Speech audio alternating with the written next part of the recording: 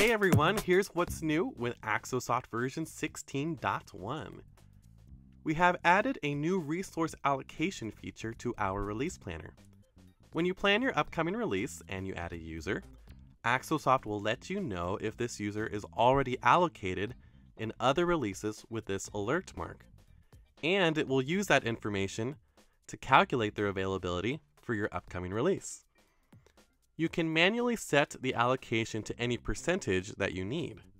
For example, if this user is only available on a half-time basis, you can set their allocation to 50%, and Axosoft will adjust that user's capacity to match the 50% allocation. Vacation days are automatically factored in as well.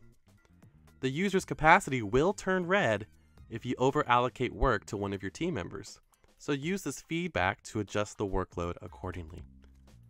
In addition to resource allocation, we've added a button in the release planner that will automatically remove users with no items assigned to them, so it's a great way to clean up after you finish planning.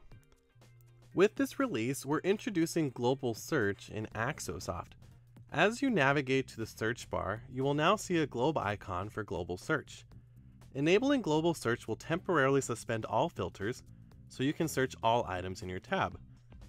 So for example, if I'm in a work items tab, and I know a certain work item needs to go into this release, I can enable global search to find it and then assign it to the release. Once I'm done with my global search, my filters come back on. That's the power of global search, and be sure to try it with an All Items tab.